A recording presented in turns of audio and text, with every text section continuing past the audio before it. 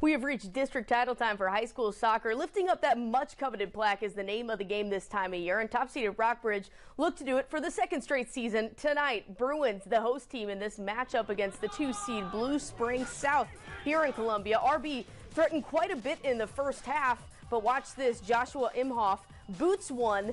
It's hanging out in front of the goal a little bit, and then look who is going to get it through. Henry Jenks through traffic. That's his first goal of the night to put Rockbridge up 1-0.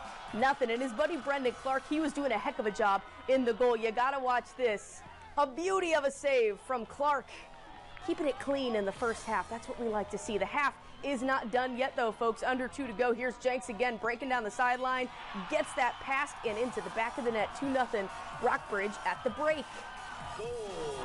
Very big first half for Jenks, and after the half, there's more coming. This time from his teammates, though. Jenks going to set up his guy on a corner kick, and the sophomore Oliver Parsons gets one past the Jaguars. 3-0 Bruins now. All that's left now is for Clark to keep that sheet clean. Russell Woods boots one at him, but dangerous hanging out there in front of the goal, but not on Clark. Not tonight. Bruins capture their second straight district title, 3-0 over Blue Springs South. Next up is the state tournament, partly thanks to a big night from Jenks. I mean, Henry's really like the engine of the team. He's a workhorse. He can get it done, whether it's passing or finishing, taking set pieces. I mean, he's just an absolute leader for our team. It was great. Good team, good defense, good attack. It was just good to come out early. It's good back-to-back years. It's good to carry it over, keep the legacy going.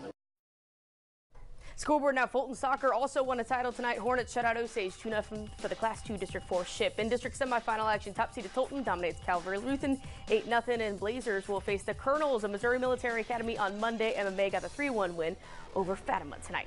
Down in Cape Girardeau, the Blair Oaks volleyball team is looking for a three-peat. Falcons swept Pleasant Hill today in the state semifinals to punch that ticket to the Ship tomorrow. Blair Oaks will face Ursuline out of St. Louis in that game tomorrow afternoon. Jefferson City fell just short of the state championship game today, but the Jays did take the third-place win, 3-1 over St.